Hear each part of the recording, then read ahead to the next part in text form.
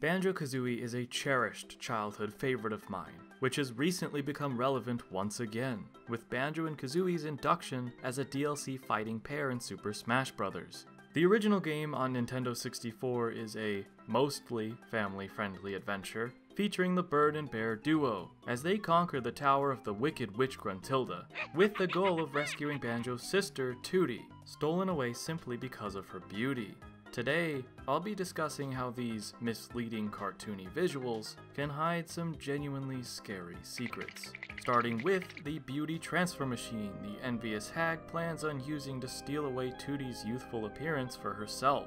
The player is actually able to see this come to fruition if they completely run out of lives, or exit to the title screen, while a helpless Tootie cries out for her brother and is transformed into a goblin-like creature. The once decrepit witch steps out, transfigured into a woman immediately desired by who's supposed to be one of the good guys, Mumbo Jumbo, the shallow, skull-headed shaman, who rushes over to invite her back to his place, even though she's betrayed him in the past, by transforming her former teacher's face into this mask of horror, at least according to the instruction manual. An amazing touch I never really thought about is the fact that the two main instruments used in this game over ditty are a banjo and a kazoo, almost like the heroes are admitting defeat by begrudgingly and sorrowfully playing for her. Of course, we want to prevent that all from happening, so Banjo and Kazooie must collect magical jigsaw pieces and musical notes to solve the mysteries of the witch's haunt, and to break spells hindering their progress as they climb to confront Grunty at the top of her tower. So what kind of frightening traps and challenges await the bird and bear along the way? Well, the first two levels of Banjo-Kazooie, Mumbo's Mountain and Treasure Trove Cove, don't really consist of anything scary, and seem to outline the tone for the rest of the game, with one glaring exception being Snacker the Shark, who hunts you down if you trespass in his waters, while a Jaws-like theme plays in the background, of course. It isn't until World 3, Clanker's Cavern then, that a real change in atmosphere grins its golden metallic teeth. Comparatively, access to this stage requires getting the bear's paws dirty, quite literally, as the entrance is located in the underbelly of Grunty's lair. Dingy, dripping pipes and a swim through sewer water foreshadow what's to come. The world opens on an elevated, grimy platform where lungfish pop out of the walls, requiring the dynamic duo to dive into a cesspool with a toxic waste warning, and through an underwater tunnel where they'll be greeted with Grunty's living garbage disposal. At first glance, this shark/whale hybrid seems to be a purely robotic beast, but fleshy scars on the side of its body and internal organs fused with metal seem to suggest that the thing was a fully organic creature before becoming this cyborg. It being used for waste is quite sad to imagine, and the fact that he's forcibly chained to the scummy depths of the cavern begging for fresh air makes for an emotional moment when he's eventually freed. Everything about the gameplay in this level is terrifying too. Anytime there's deep diving far away from oxygen, it's accompanied with psycho strings. And then there's actually going inside of the monster, in a vein akin to Ocarina of Time's Jabu Jabu. Pinkish tentacles called whiplash are writhing organisms within, and look really gross, filling in an almost claustrophobic space. To top it off, mutant crabs wait inside one of the branching tunnels located behind Clanker. So whether it be the lurking cretins, the anxiety that comes with underwater levels and holding your breath, or the suffering Clanker himself, this is the most fearful the game ever gets.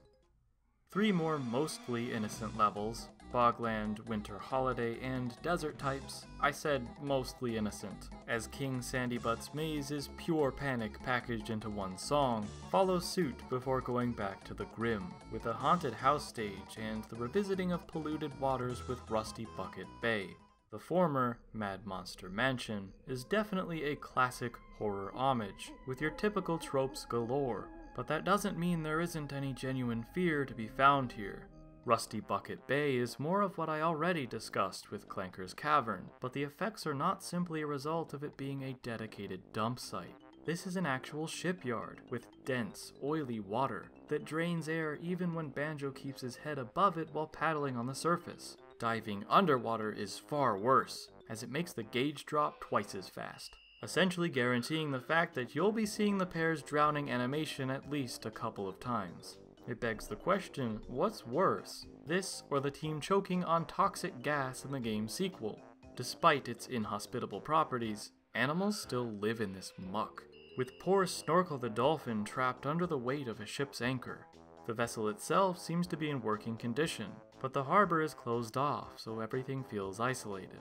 The level looks and feels dangerous, requiring careful platforming precision to navigate, especially when stepping over the acid pool and inside of the steamboat's engine room with deadly obstacles abound.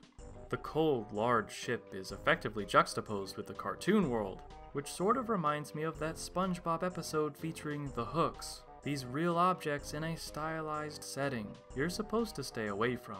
Same feeling here, where one wrong move is a vital mistake, though I'd say the fanged cowl ventilators make for a more intimidating baddie than these safety rafts with eyeballs.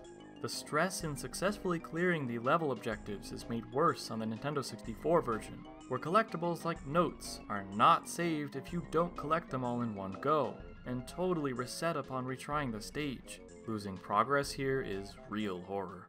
Jokes aside, the last dark aspect of the original game I want to talk about is the final boss battle with Grunty, testing all of the player's acquired knowledge throughout their quest.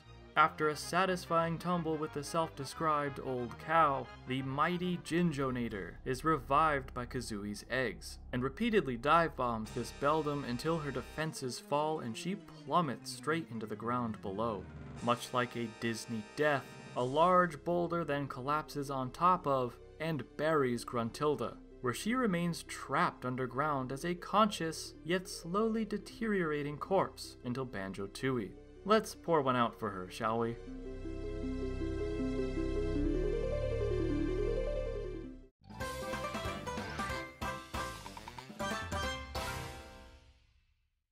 Much like how Majora's Mask is the dark roast to Ocarina of Time's house blend, Banjo-Tooie does without the cream and sugar of Banjo-Kazooie, as a straight shot of black espresso. Even as a kid, I picked up on just how grim the opening sequence is, and it's left somewhat of an impact on me since. I never finished the game until I reached adulthood, but even before that, I always remembered Tooie in a somber light, and it's no wonder why.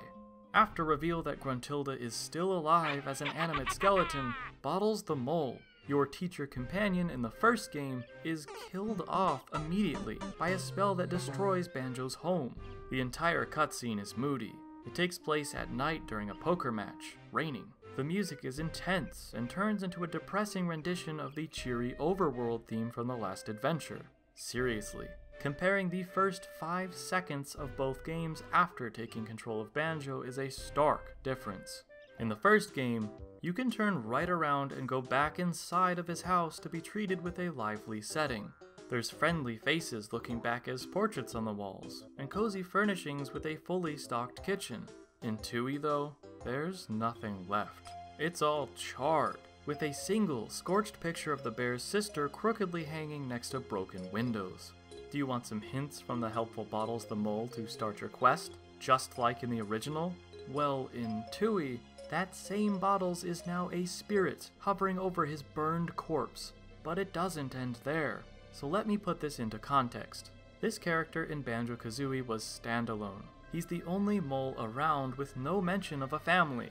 In Banjo-Tooie, the game that has him murdered at the very beginning makes it a point to introduce him as a family man. You'll first meet with his curious wife, wondering where her husband has gone off to. Banjo can't work up the courage to admit what's happened, so the entire game is played with the clueless woman furious that her spouse hasn't returned for dinner. This is part of what Masahiro Sakurai was talking about during the Banjo and Kazooie Smash presentation, when he referred to all of these characters in the games as poor souls. According to the cutting room floor, Bottles' Revenge is a dummied out but playable via hacking 2-player competitive mode that was supposed to have the second player controlling the spirit of Bottles turned evil. Devil Bottles had the ability to possess enemies, encouraging that player to go against the other to try and hinder their progress. Successfully landing a kill would result in the players swapping roles. It would have been a fight over who gets to play as the main characters. getting back to what actually made it into the final release, it should be known that Bottles has two small children, Goggles and Specky. Both wonder where their papa is, and some honestly black humor comes into play when Kazooie tries to tell them he's been blasted with a fatal spell. With this all said, Bottles does revive at the end. I want to make that clear, but that does not change the fact that his fate isn't known until after the final battle. I never got there as a kid, so I had no idea for the longest time. The audience doesn't know that he comes back to life, so experiencing this blind for the first time is quite horrifying. Besides, his family circumstances never get any better. Mrs. Bottles doesn't believe that her husband died until he's backed up by King Jingling and forces him to eat an overcooked supper when he finally returns. By the time of Banjo-Kazooie Nuts and Bolts, there's a rumor that his wife took the children and left. When questioned, Bottles comes up with two conflicting stories. One is that they're still together, and she never left Jinjo Village, and the other is that she was mowed over and killed by Grunty. Whatever the case, they have a pretty messed up family life built on lies and distrust. Who knew I would ever say that about a fictitious family of moles? Furthering the topic of death that seems to surprisingly permeate Tooie, in a similar shadow to Majora's Mask, several characters that do not revive are revealed soon after Bottles' passing when entering Jinjo Village. The Jinjos, if you remember from the original, are friendly NPCs to be rescued by Banjo, and were responsible for sending the sorceress plummeting to her 2-year imprisonment beneath a boulder. In Tooie, it's shown where the Jinjos live, a village where each family, one for every color, exists in harmony under the rule of King Jingling. Unfortunately, after being freed from her grave, Grunty disrupts this peace by driving a giant drill straight through their settlement. Each of the 9 Jinjo families are scared away, and separated with their houses still standing, but a 10th building, home to the Grey Jinjos, was completely demolished by the hag. It can be presumed that the Grey Jinjos were the largest family, but they all perished as denoted by a signpost clearly outlining their fate. This isn't subtle. An entire family of friendly creatures were outright murdered on behalf of Grunty, and it's something the player can discover within the opening half hour of the game. As a now abandoned village, King Jingling is the sole inhabitant, and the first victim for our skeleton antagonist's newfangled plan to absorb all organic life in the Isle and restore her old body. The machine is called BOB, which was Rare having fun with acronyms, as that can also stand for Battery Operated Boyfriend, with a blow and suck option to boot, which activates and drains the poor king until he's no longer of the living. He's a zombified ruler in a lifeless castle, with his poor pet reduced to a pair of eyeballs on a pile of ash. King Jingling's fate after Grunty's defeat is better than Bottles, but it's still very much deserving of a Dark Aspect award, as again, we're not even 1 hour into the game yet. In the 7th world, Hailfire Peaks, which is clearly similar sounding to Hellfire, we see 3 characters that either pass away on screen or have already died. Saberman is the latter, an explorer frozen solid and without a pulse by the time he's uncovered, so fire eggs do not work in making him come to. Additionally, the father of an alien tribe falls from his high-flying saucer and dies upon hitting the ground. But more shocking is that one of his 3 missing children is found already dead and buried beneath a patch of ice. These characters are eventually revived through Mumbo's magic, but that's a whole lot of focus on dying in one E-rated title, especially in just one small area of a massive level. But those are accidental deaths. Let's get back to the topic of murder, shall we? Staying on the ice side of Hailfire Peaks is Mildred the Sentient Ice Cube, a friendly character the player is actually required to kill to 100% the game. Then there's her husband, George, who's stranded in Cloud Cuckoo Land and wants to be reunited with his wife, who, unbeknownst to him, died by the fire eggs of a certain red-crested Breagle. The cutscene that ensues after quote-unquote helping him make it back home is best seen in its full, unedited glory, so get ready for the undisputed saddest death in Banjo-Tooie.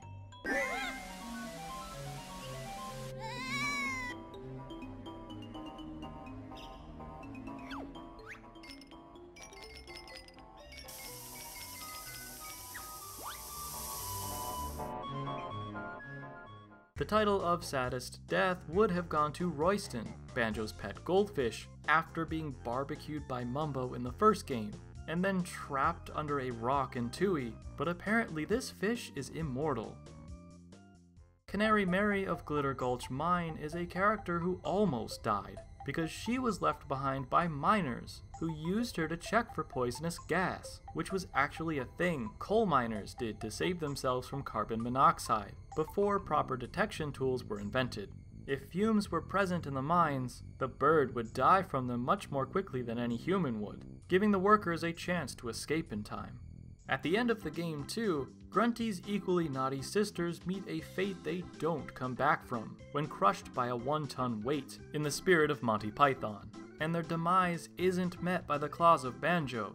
Gruntilda is the one that kills off 2 members of her own family, simply for losing at her Tower of Tragedy quiz. Grunty is relentlessly sadistic, and if squashing her own siblings wasn't enough to convince you of that, then you should know that her right-hand henchman, loyal enough to spend 2 full years trying to remove the boulder imprisoning Grunty, eventually quits working for the witch, because every time he loses to Banjo and Kazooie, he's physically beaten by her too, as punishment for failure, and comes back a little more battered and bruised for the next rematch. Banjo suggests that Klungo retire, and while at first he refuses, the goblin ogre troll finally realizes that, besides the complete lack of pay and vacation time, he can't take any more abuse from his boss, because he's become so disfigured already that apparently his wife won't want him anymore. Even though his injuries seem to have healed by the end of Tooie, his beatings may have left permanent scars, as similar facial contusions and stitches are present even in Banjo-Kazooie Nuts and Bolts, which takes place 8 years later. This isn't the only time Gruntilda's minions have worked against her either. Dingpot, her living cauldron that makes an appearance in both games, decides to help the pair out, because of how terribly he's treated by his master. Not only does she vomit in him and use him as a toilet, but apparently he once had a saucepan girlfriend and Grunty broke her handle. Backing up a bit to talk about a sillier enemy encounter is the boss Lord Wu Fak Fak, a self-important anglerfish based on a real person, Paul, a designer on Tooie, who had a reputation for swearing and shouting "Woo!" after figuring out a problem. With that said, you can now probably guess what Fak was inspired by. Language aside, this fight is visually disturbing, as it involves shooting and popping boils that actually bleed out. Later versions of Ocarina of Time censored Ganondorf coughing up blood to, make him vomit, so why was Tooie okay? Rising from the deep depths of Jolly Roger's lagoon takes us to a swimming hole next to Jolly's tavern that's polluted due to runoff from the abominable Grunty Industries. Trotty the piglet was pushed into this wastewater as a prank and mutated as a result. He grew a 3rd arm upon surfacing, and expresses concern that he may also be growing a 3rd leg. Considering all of the other innuendo Rare slipped into these 2 games, it's clear that it isn't a leg he's referring to there. Nevertheless, the poor kid is sensitive about his arm, so naturally Kazooie takes advantage by yelling "Freako." So brutal. Getting back to our main antagonist though, and that game show-like endurance test the bony crone forces onto our heroes right before the final battle, we have the aforementioned Tower of Tragedy, featuring a whole slew of dirty wrong answers, just like Grunty's Furnace Fun from the first adventure.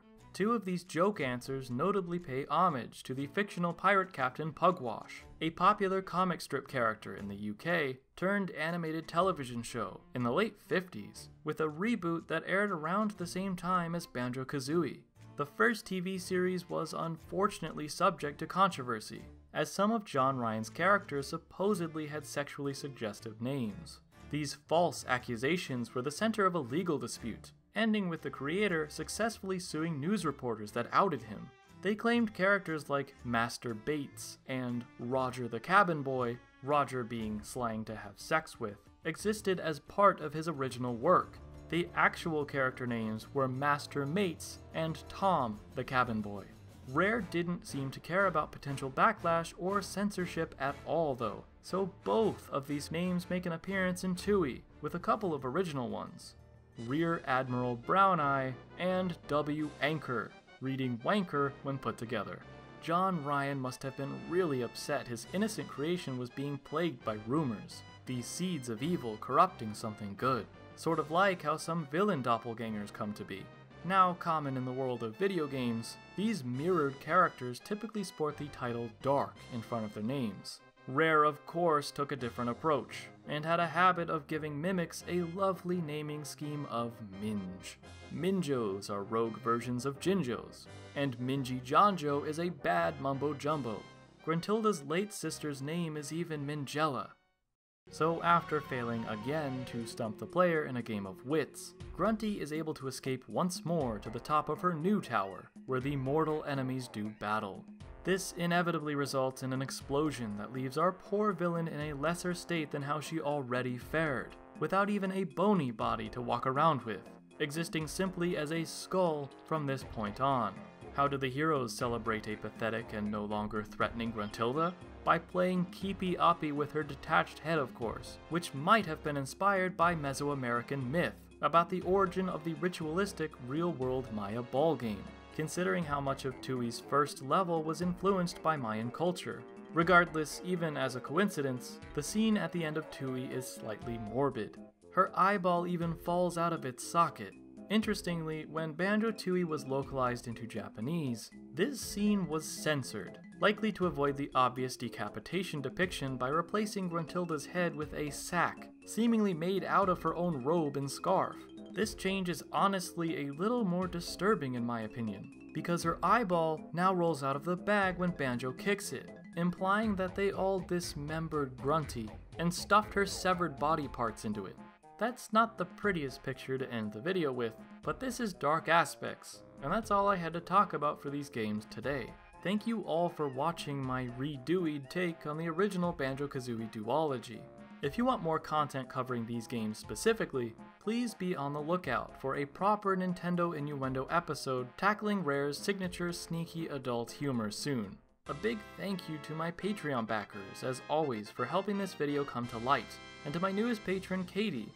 If you also want to sign up and help support this channel, you can visit patreon.com/ThaneGaming, where I post exclusive updates and behind-the-scenes content. See you all for the next video. Thank you.